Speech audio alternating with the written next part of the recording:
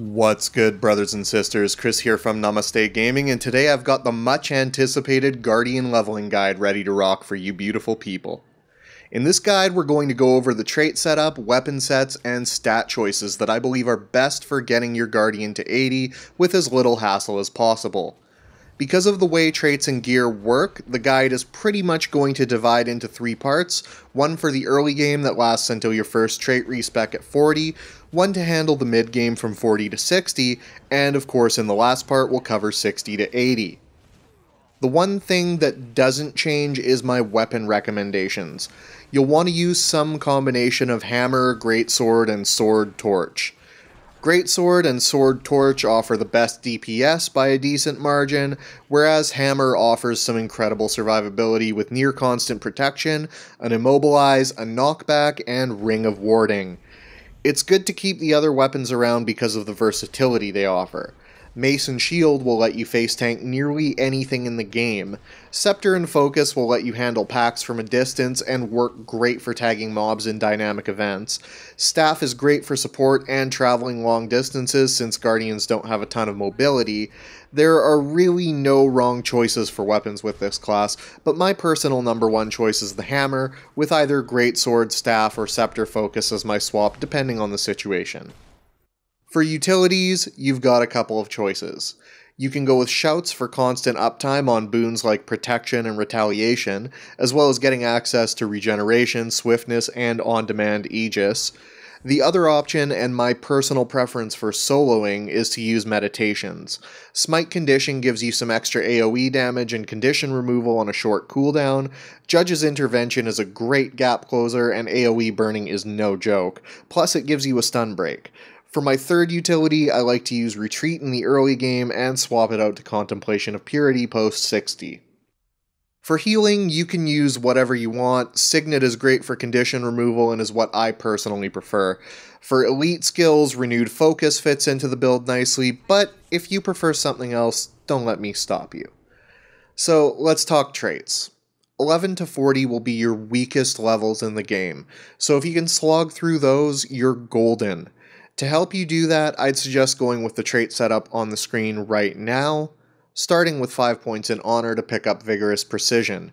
If you dedicate your jewelry slots and upgrades to Precision, you should be able to have about 75% uptime on Vigor, which is huge. Vigor is the best defensive boon in the game if you learn how to dodge properly, and having it on the same class that gets Aegis and passive regen is pretty awesome. Once you've got that, you can pick up the rest of the traits in any order you prefer. Plus you've got 5 to spend wherever. It doesn't matter because at level 40 you're entering a new chapter of your life. At level 40 you want to respec to this build. 20 in Honor to pick up Selfless Daring, which heals at the end of your dodge roll, and Two-Handed Mastery, which makes your two-handed weapon skills recharge 20% faster, and 10 in Valor to get Meditation Mastery, which makes meditation abilities recharge 20% faster as well. Selfless Daring combines ridiculously well with Vigorous Precision, so you should have a pretty hard time dying once you have this combo. Two-Handed Mastery is going to give you more DPS, more control, and more boon uptime. If you're using one-handed weapons, Empowering Might is a decent replacement. It's really good to use two-handers with this build though.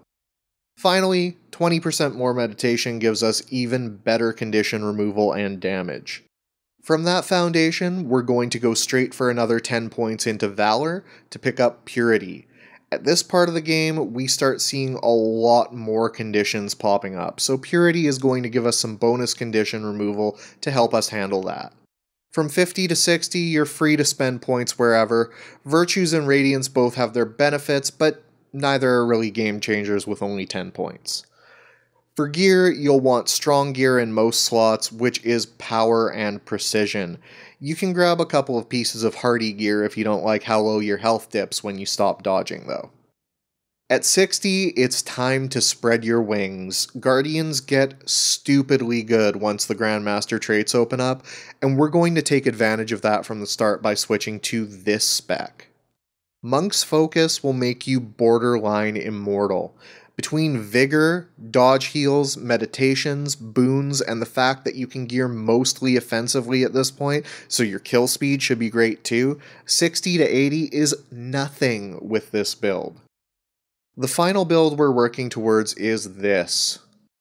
Nearly permanent retaliation uptime, constant self-healing, big symbols that last a long time so that we can use blast and whirl finishers to self-combo for more retaliation and condition removal, and very respectable DPS to boot.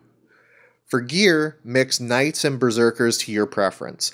I like to keep a decent amount of knights so that if I'm grouping with squishies I can grab the aggro most of the time, but it's really just a question of playstyle. The best part about this build is that it's still totally viable at level 80. In fact, with a couple of trait tweaks, it becomes one of the best endgame Guardian builds for doing dungeons and fractals. In Valor, we switch Meditation Mastery out for Retributive Armor, keep Purity, and swap Monk's Focus for Altruistic Healing. In Honor, we drop Rid of Exaltation to pick up Superior Aria. You can either keep Two-Handed Mastery or double down on support by switching it out for Empowering Might, and trade out Rid of Persistence for Pure of Voice.